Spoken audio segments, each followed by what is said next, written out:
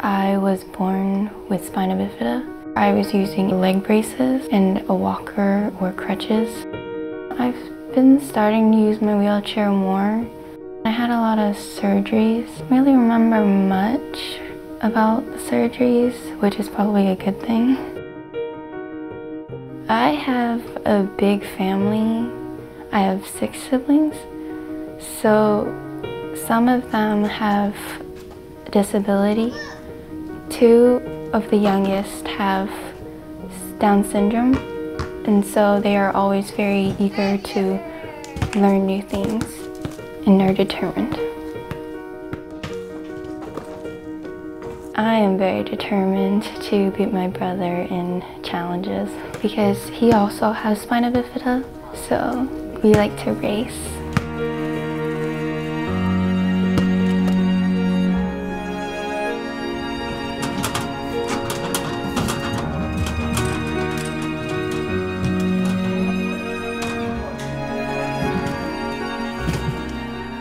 Some things are a little bit more difficult for me, but I don't let spina bifida slow me down.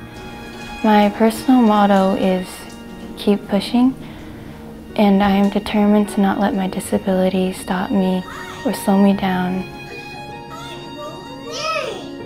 I discovered retro tennis when my parents wanted me to find an adaptive sport.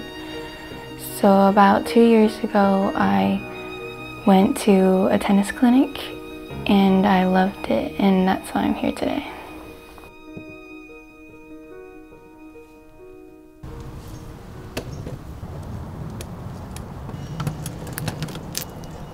In widget tennis, it's very important to keep moving and be ready. Just like my motto, keep pushing, I'm determined to always try my best on the court.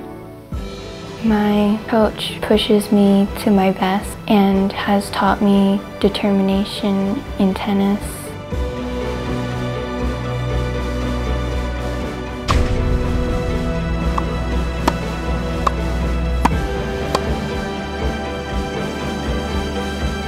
My ultimate goal is to be a Paralympian, and setting small and big goals has helped me, for tennis, has helped me realize how important determination is, and in everyday life too.